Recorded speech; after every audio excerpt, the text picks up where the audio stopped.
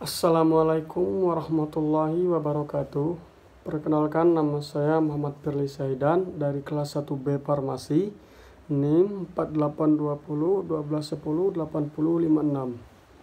Di sini saya akan membacakan tentang the story of Ashabul Ukhdud, the people of ofTrench. Baik, langsung saja. The story of Ashabul Ukhdud, the people of ofTrench. The story of Ashabul Ukhdud, the scorer, the monk, the boy, and those who were forced to enter the ditch.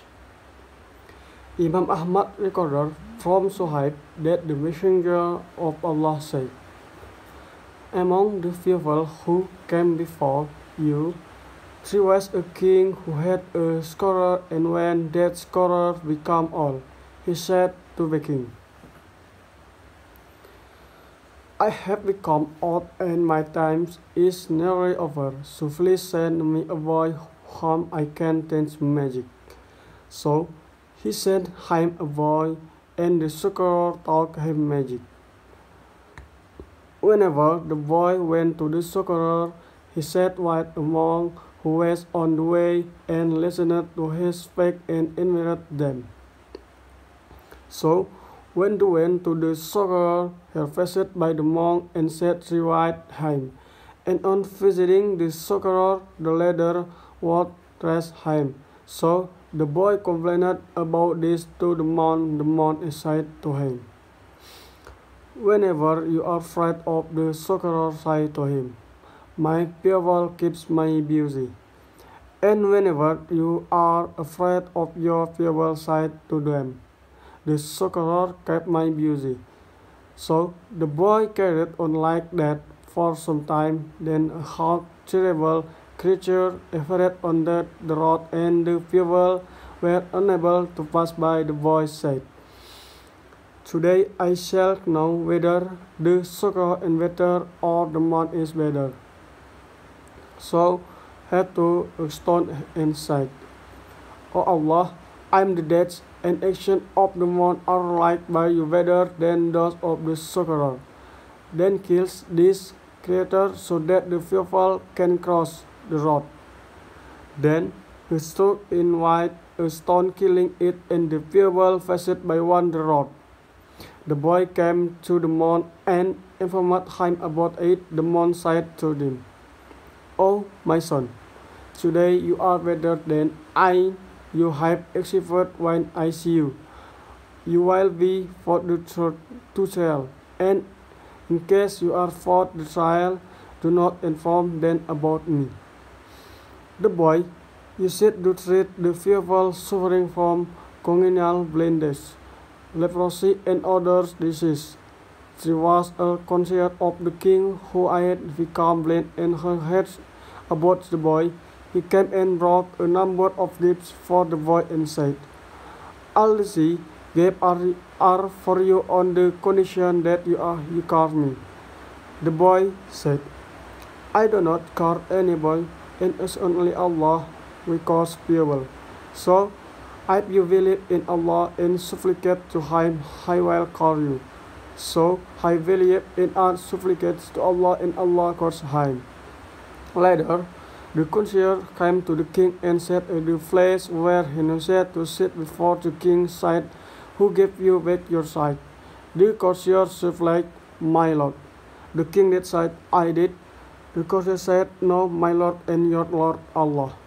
The king said, 'Do you have another lord beside me?' The courtier said, 'Yes, your lord and my lord is Allah.' The king tortured him and did not stop until they told him about the boy. So the boy was brought to the king, and he said to him, 'O boy, has your magic rested to the extent that your congenital blindness, leprosy, and other diseases?' I said, 'I do not cure anyone, only Allah can cure.' The king said, 'Me.' The boy replied, 'No.' The king asked, 'Do you have another lord besides me?'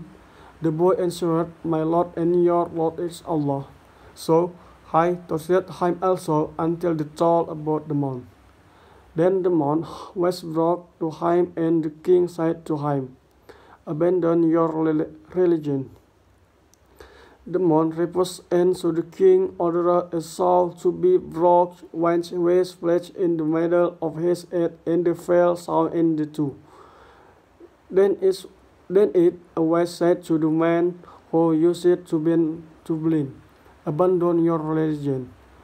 He refused to do so, and so a saw was brought and placed in the middle of his head, and he fell saw in two. Then the boy is brought and was said to him, abandon your religion. He refused, and so the king sent him to the top of such and such mountain which some people had told the people. Ascend up the mountain while him till you reach its peak, then see if he abandons his religion, otherwise draw him from the top. They took him, and when they ascended to the top, he said, O Allah, save me from the by and means that you wish. So the mountain and they all fell down, and the boy came back welcoming to the king. The king said, why did your confidence the fearful ancient which you do? The boy said, Allah save me from them. So the king ordered some people to take the boy on a boat to the middle of the sea, saying, if he renounces his religion, well and good, but if he refuses, drown him. So they taught him out the sea and said, O Allah, save me from them by any means that you wish.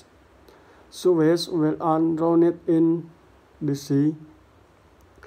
Then the boy returned to the king, and the king said, what did your confidence do? The boy replied, Allah saved me from them.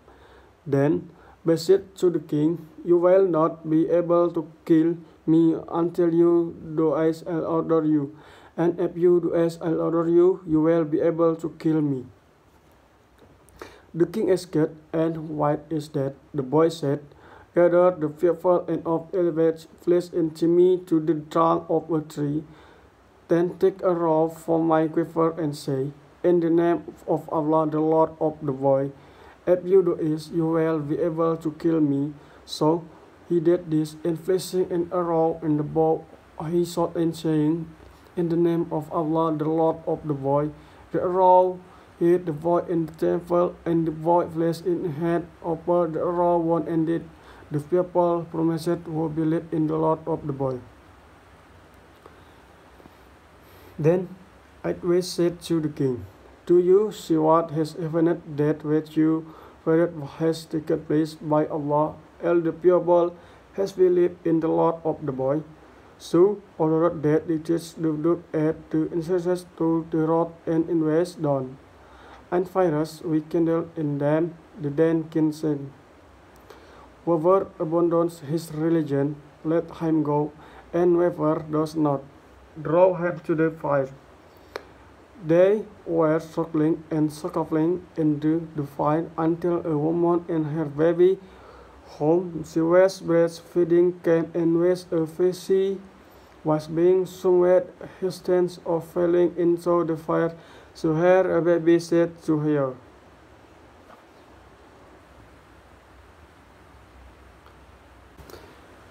be fattened, mother, for verily you are following the shot. Muslim also recorded this hadith at the end of the Sahih. Muhammad bin Ishaq bin Yasar relates this story in his book Sirah in order. Why did his wrong difference from that which has just been related? Then, after Ibn Ishaq explained that the people of Najran began following the religion of the boy after his mother, which has the religion of Christianity, he said, then the king, do know what came to them when his army and killed them to Judas. He gave them a chaos to either except Judas or be killed. So they caused death.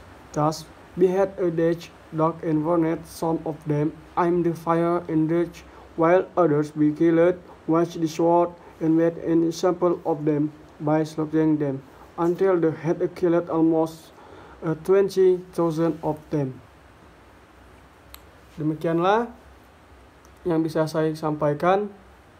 tentang the story of Ashabul Ukhdud, the people of Trench. Apabila terdapat kata-kata atau pengucapan, saya mohon maaf, kepada Allah saya mohon ampun. Saya akhiri, wabillahi taufiq wal hidayah. Wassalamualaikum warahmatullahi wabarakatuh.